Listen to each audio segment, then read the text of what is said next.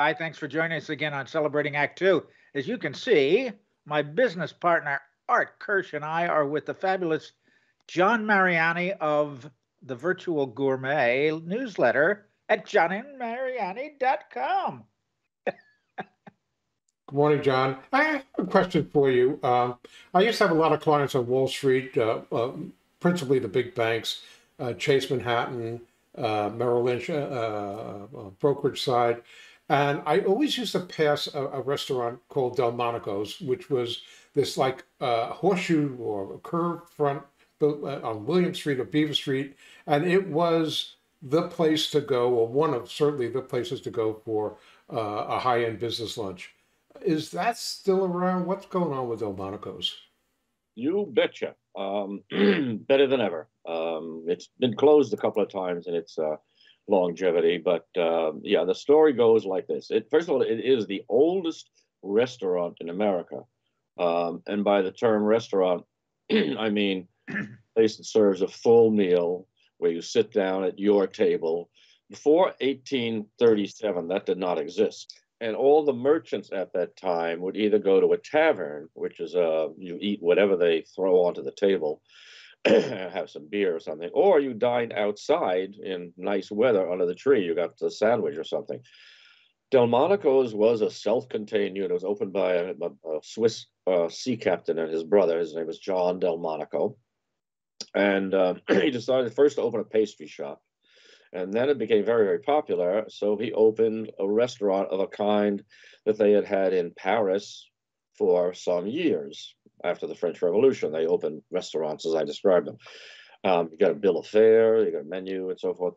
And it was a big hit right from the start. Consequently, they were so successful, they opened Delmonico's going, excuse me, uptown. The current one is on B. Damn it, this is maddening. I haven't coughed in 24 hours, guys. I swear to you. But it's because I take this silly pill. All right, try the three shot again and pick it up, John, with consequently they opened uptown. Okay. Consequently, they opened uptown. I think they opened 5 of them, went all the way up to where Madison Square Garden is now. And all of them got bigger and bigger and more lavish. And I mean, just everybody who was anybody ate at Delmonico's. Every president. Samuel F.B. Morse sent the first telegraph with a telegram from Delmonico's dining room across the Atlantic. It was the first restaurant to allow women to dine alone or without men companionship, which upsets a lot of the men for obvious reasons because they were bringing their mistresses there and did not want their wives to see them. It introduced so many dishes that are still around today. The Delmonico steak, which is a very, very large sirloin, like 18, 20 ounces. Delmonico potatoes, the baked Alaska, so many other dishes. Lobster Newburg, which was originally called Lobster Winburg after a customer, but Delmonico got angry with the customer and threw him out and renamed it Newburg. And throughout the 19th century and well into the 20th century, it was a model for every big deal restaurant, including in New Orleans, which opened in 1840, Antoine's, which was the biggest deal south of the Mason-Dixon line by far. And then came the Prohibition. Well, that just shuttered so many of these restaurants because you couldn't get a drink there. Because they were so public, they were not speakeasies. So people were going to the speakeasies, which are pretty crummy places, and they weren't going to get Delmonico's to drink seltzer water. Okay, so they went on and they closed for a while, and Prohibition was there until 1932. They came back strong even during World War II.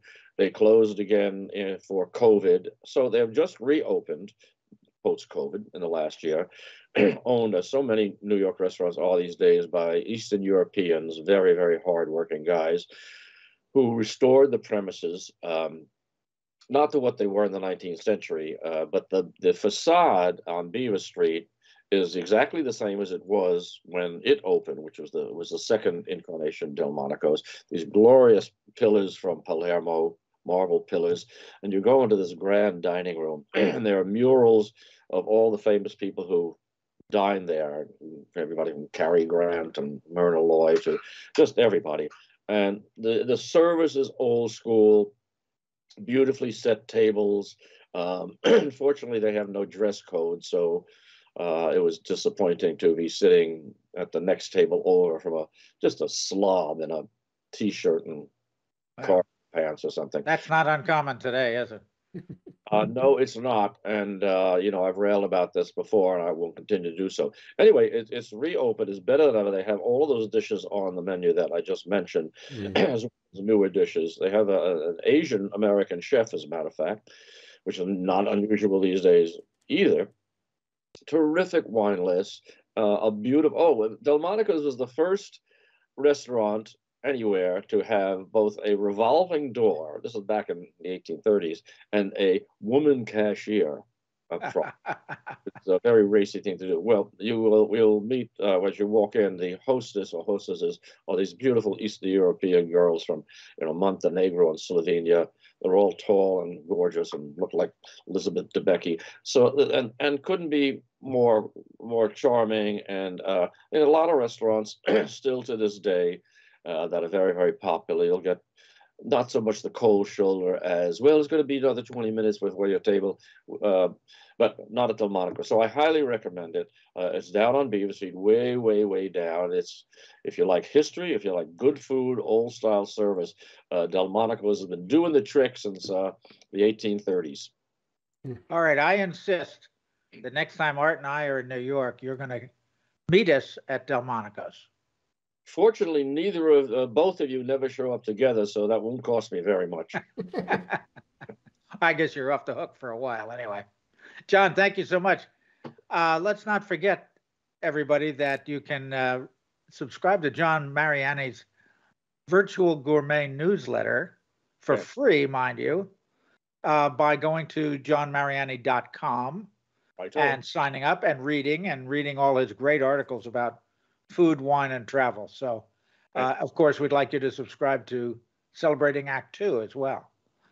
See you soon. For more on Celebrating Act 2, visit our webpage, follow us on Facebook, subscribe to us on YouTube, and tell your friends. Celebrating Act 2 is the user manual for the second half of your life.